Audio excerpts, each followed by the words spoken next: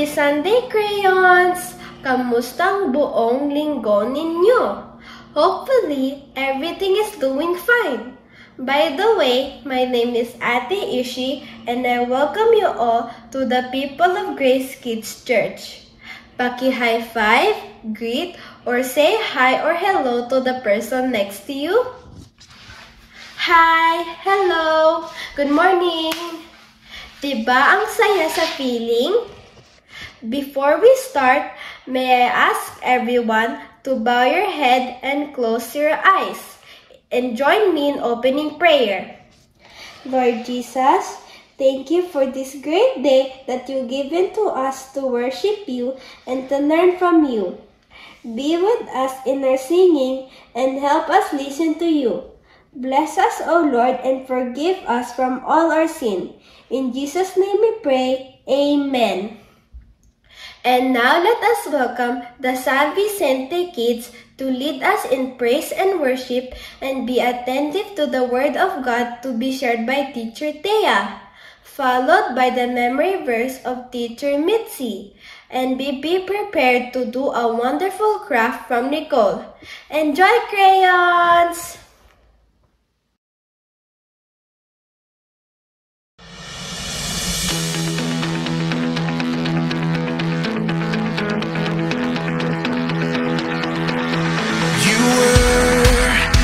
Time, and you'll be when it ends. You have no beginning and no end. Your word will endure without change. It is sure. On your promises we will stand secure.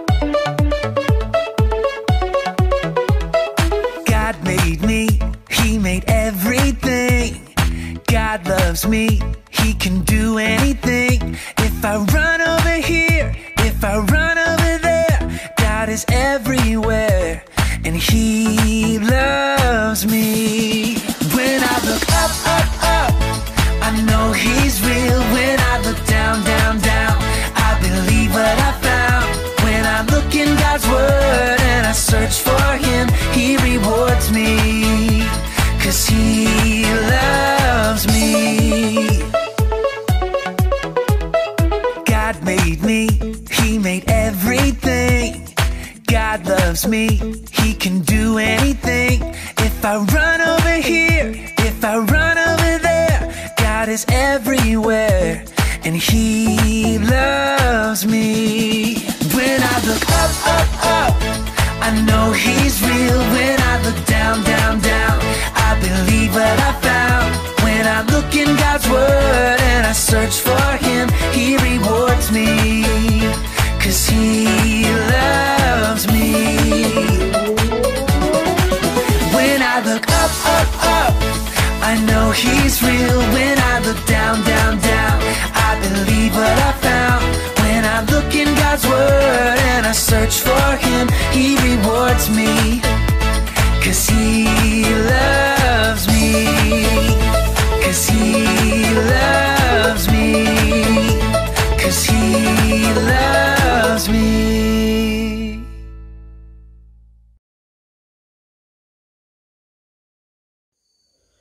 Hello crayons, this is Ate Thea, and ngayon meron tayong isang kwento na patuloy na nagtuturo sa atin si Jesus, hindi lang sa mga ginawa niya pero sa mga instruction niya, yung mga sinasabi niya dapat nating gawin bilang kanyang tagasunod at bilang kanyang pinakitaan ng pagmamahal at ng awa at grasya. Let's pray. Panginoong Jesus, buksan mo po ang aming isip sa mga bagay na mailulugar namin itong mga bagay na ituturo mo sa aming buhay. Na hindi namin isipin na walang kinalaman to sa aming buhay, pero talagang aming pagbulay-bulayan, pag-isipan, at isuko sa'yo yung mga bagay na kailangan namin magpatawad, gaya ng pinapatawad mo kami.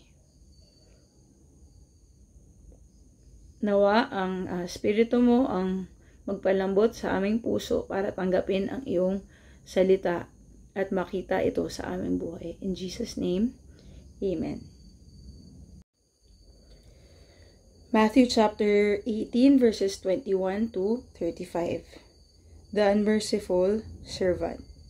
Lumapit si Peter kay Jesus at tinanong niya, Lord, ilang beses ko kailangan patawarin yung kapatid ko na nagkasala sa akin? Hanggang 7 beses ba? Sabi ni Jesus. Sinasabi ko sa'yo, hindi lang 7, pero 77 or 77 times. Sabi niya, ang kaharian ng Diyos ay katulad ng isang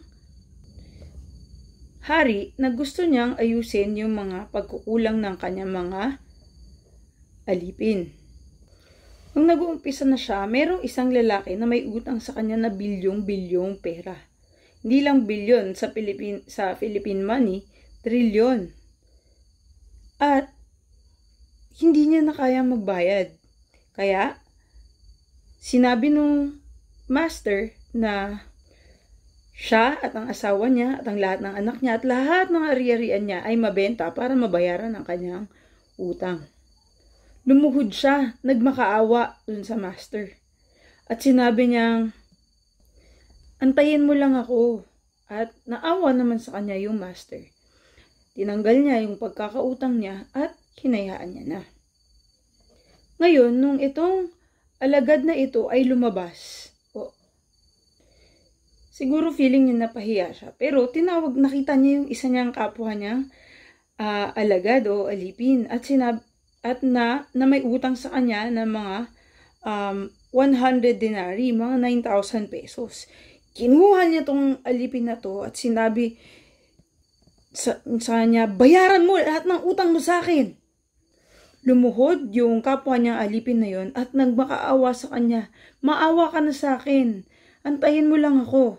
At babayaran din kita. Pero hindi siya naawa. At pinakulong niya yung lalaki na yon. hanggang mabayaran niya na yung utang.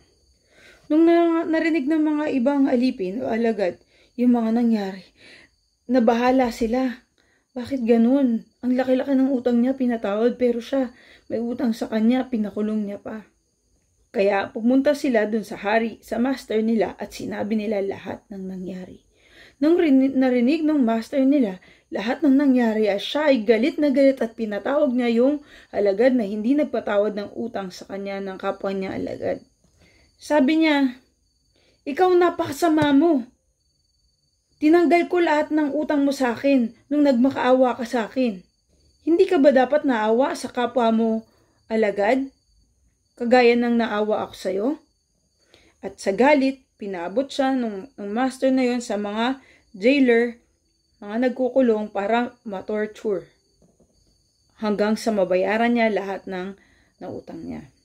Kagaya nito, sabi ni Jesus, ang aking Ama sa langit ay tratatuhin ang sinumang hindi magpapatawad sa inyo mula sa inyong puso.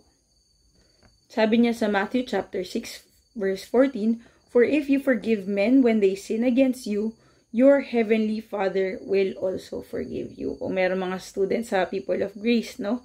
Memory verse nila to. Pag tayo daw ay nagpatawad ng kasalanan ng iba sa atin, tayo rin ay papatawarin ng ating Ama. Pero kung hindi tayo marunong magpatawad, hindi natin sila papatawarin, hindi rin tayo papatawarin ng Ama. Minsan, mahirap magpatawad.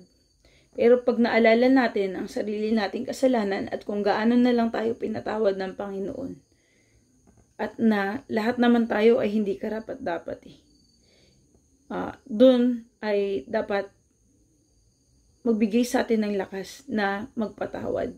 At sabi ni Jesus, hindi lang 7 times, 77. Sa tingin mo, bibilangin mo ba yung 77 times na yun? Pag binilang mo yun, kahit isang beses, hindi ka nagpatawad. 'Di ba? And so, si Jesus, sinasabi niya na patawarin natin sila. Yung pagpapatawad na ina-offer sa atin ni God, our Father, i-offer din natin sa kanila. At tayo din ay magiging malaya sa sama ng loob at malayang mabubuhay para sa Kanya. At hindi rin natin masasabing hindi naiintindihan ni Jesus. Kasi lahat ng betrayal, lahat naranasan niya sa krus Nung papunta siya sa krus, iniwan siya ng mga kaibigan niya, pinagkano na siya ni Judas, at maraming tumalikod sa kanya. And yet, ang sinabi niya dun sa cross, patawarin mo sila, Ama, dahil hindi nila alam ang kanilang ginagawa. And so, alam niya lahat. Hindi natin pwedeng sabihin, Jesus, di mo kasi naiintindihan naiintindihan niya. Napagdaanan niya lahat. Baka mas malala pa ang napagdaanan niya sa atin. At ang tawag niya sa atin ay magpatawad. At pag tayo ay nahihirapan, humingi tayo ng tulong sa Kanya. Sige, let's pray. Lord Jesus, salamat po dahil binigyan mo kami ng halimbawa ng pagpapatawad. At sa utos mo, kahit na nahirapan kami, sa kapangyarihan ng Espiritu mo, pipilitin namin na sumunod sa iyo. Dahil alam namin, ikaw pa rin ang Diyos. Ikaw ang hari ng aming buhay. Ikaw ang mas nakakaalam ng nakakabuti para sa amin kaysa sa aming sarili. Panginoon, nawa makita ng iba ang kakaibahan ng aming buhay dahil kami ay mga taong napatawad at mga taong nagpapatawad ng paulit-ulit. Hindi dahil sa walang kasalanan nangyayari sa pagitan namin, pero marunong kaming magpatawad uli. Tulungan mo po kami lumago pa sa area na ito. In Jesus' name, Amen. God bless.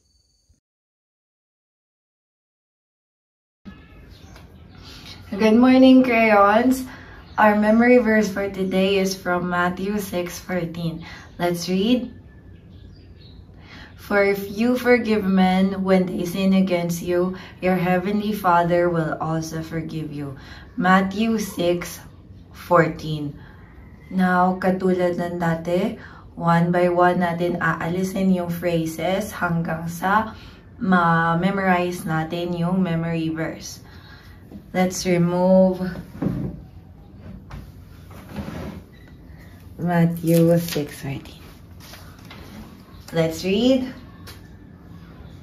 For if you forgive men when they sin against you, your heavenly Father will also forgive you. Matthew 6:14.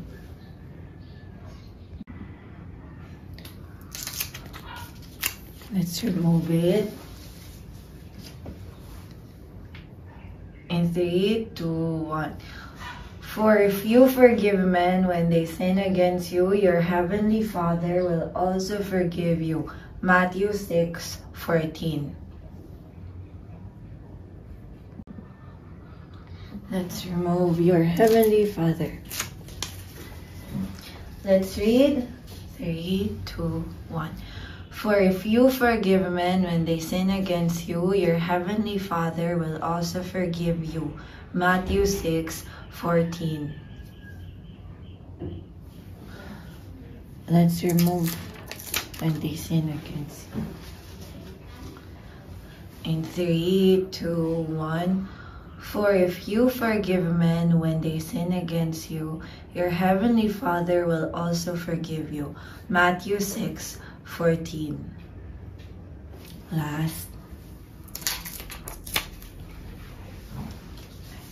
Let's memorize in 3, 2, 1. For if you forgive men when they sin against you, your heavenly Father will also forgive you. Matthew 6:14. Okay, good job. You did a great job. You did a great job, everyone. See you next time. Bye. Hi crayons! Hi kids! So I'm Ate Nicole and for our arts for today, we will do coloring. So, ready ka na ba? If so, ready mo na yung crayons mo and we will start now.